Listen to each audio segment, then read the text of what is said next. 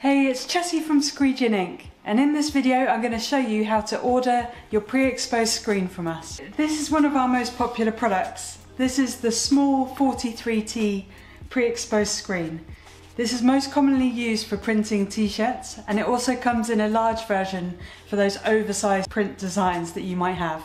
So in this video I'm going to walk you through everything you need to know from ordering, sorting out your artwork, in order to set you up with one of these screens.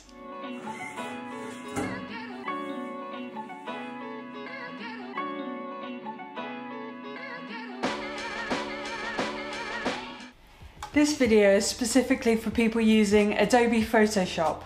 If you do have vector files, you might be better off using Adobe Illustrator, which is covered in another video. Okay, let's get started and I'll show you how to format your images. You can go ahead and grab our template from our website, and that's on www.squeegeeink.co.uk. You can actually get this template for free, have a little play around before you purchase, and I'm just going to show you where you'd get that. You'd go into Services and then this Pre-Exposed Screen tab just here. When you purchase the pre-exposed screens, it's a free download, but if you want to kind of grab it beforehand, you can go to this free screen template section here. So if we click on that, it will bring that up as a product. Once you're on this screen template page, you can choose from the drop down whether you'd like the small or the large one. So I'm going to go for the large one, and I'm going to add that to my cart. When it's added to the cart, you'll see this button here, and it's also up in this little trolley icon. I'm going to go ahead and view the cart and check out. If I just want the template on its own, I can go ahead and proceed to checkout, or I could actually order the screen at this point. Now I'm at the checkout page, I can just add in all my details, scroll to the bottom, and I can press that I've read the terms and conditions, and I can just place that order. This is completely free, it's not going to charge you for the template at all, and now you're going to be able to download either the Photoshop or the Illustrator version. After checkout, you've got these two downloads here available. I'm ready to go ahead and open that template that I've just downloaded. It's really important to use the most up-to-date version of Photoshop and open it from within Photoshop, not just open the download. So I'm going to go File, Open, and find it in my recent downloads. So it's this PS large screen. This is the one that I've opted for, the Photoshop version. I can press Open. So we've gone ahead and made this Photoshop template for you. On there you'll find step-by-step instructions on how to place your artwork, label your design, and we've even gone ahead and specified the technical details at the bottom. So there you'll find that different mesh grades have different levels of detail that you can expose onto them. So we've predetermined the smallest font size, the thinnest line width, and we've even figured out what the halftone would look like on all those different mesh types, so that you can make the right choice for your design. You'll notice that we've used the layers in Photoshop. So we've labelled one of them your artwork, which is where you should put your artwork design, and then there's also another layer there which shows you the maximum print area of that screen. That's something that you can just toggle on and off to make sure you've got your image perfectly exposed on that area. Let me show you how to use that template following the step-by-step instructions.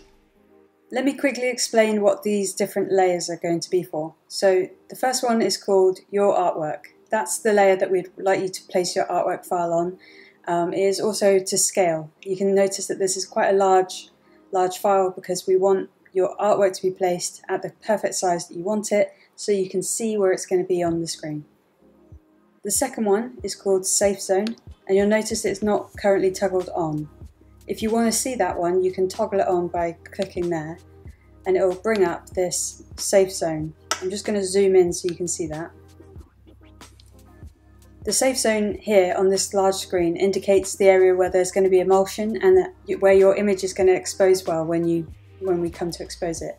If you were to have artwork outside of this area, we can't guarantee that that's going to expose because it won't have emulsion there, and also the tension is going to be really high and it won't print well anyway.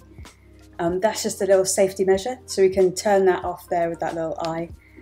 The other two layers are locked and they're really for us, but they're just showing you the instructions and something that we use to print when we're exposing your screen. I'm ready to do step 1, so I'm going to type my name in and my order number and the mesh count directly onto the template. These are the locations where I want to do that, so I'm just going to zoom into there. I'm going to choose the type tool and make sure that my type is black, and I'm going to type my name.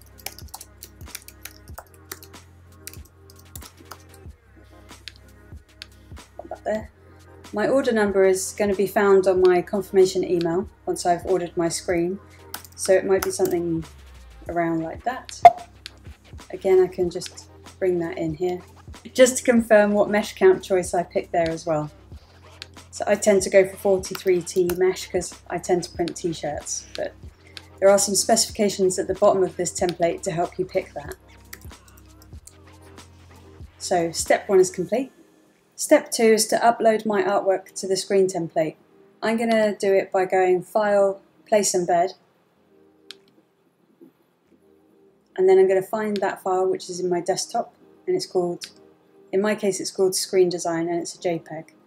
I'm going to press place and it will place my image there, and then I can choose where that gets exposed on my image area as long as it's within that safe zone.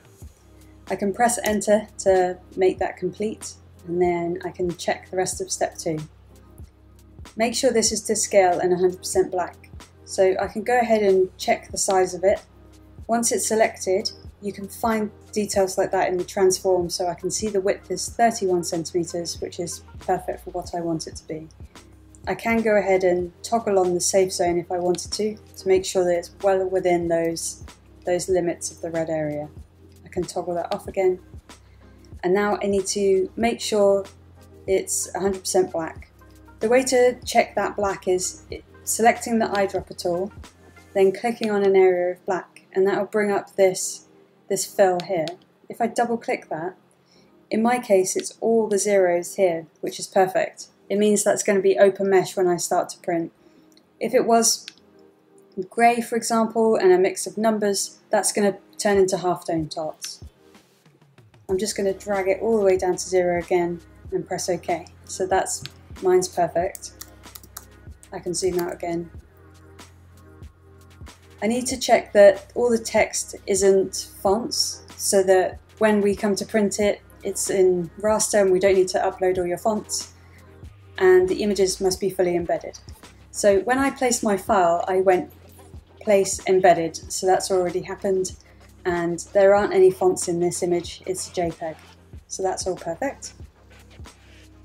Step 3 is to save my template and to input my name into the file. So I can go File, Save As,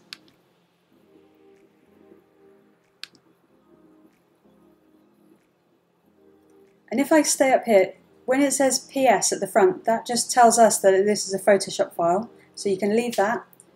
We know it's a large screen, so we can leave that as well. If you were to just select your name and change that, so I'm going to change it to Chessie Rosia Parker, that's the name that I ordered with.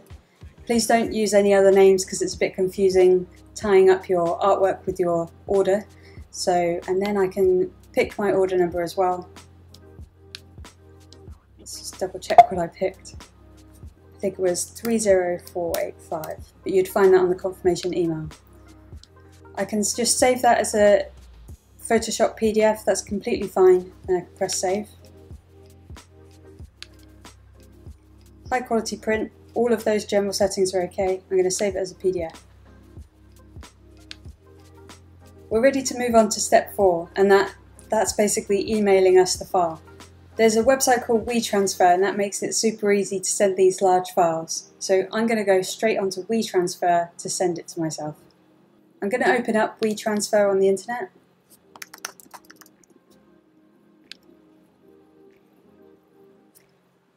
When you get on here, you can send in my email, so you can type my email address here, which is going to be expose@squeegeeink.co.uk, and then you would add your files into this section here, and that'll try and find it on your computer. So mine I've saved in downloads as my name, my order number, and I've left that it's a large Photoshop file, so that's going to be perfect. I could just open that. It'll attach it to my WeTransfer. You can write me a little message if you need to, and you can press transfer. That's going to send you a verification number to your email address. So I'm going to go ahead into my email and check what verification number they sent me.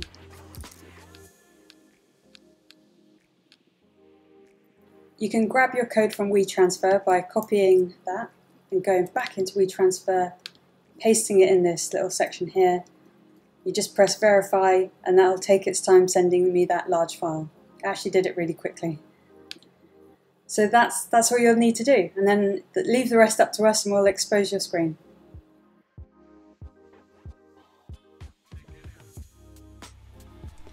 If you're finding that you're struggling to do this with the templates or that you just don't have time, there is actually an add-on service when you're ordering your screens called Artwork Perfection. That means that we take your artwork and we format it onto the templates, get your approval and get those screens exposed. In the description below you're going to find a link, and that will bring you to the page of where to order your screens. There's also a free template there where you can predetermine which mesh you're going to pick for your screen order. I hope you found this video really helpful, and please don't forget to like and subscribe to our channel.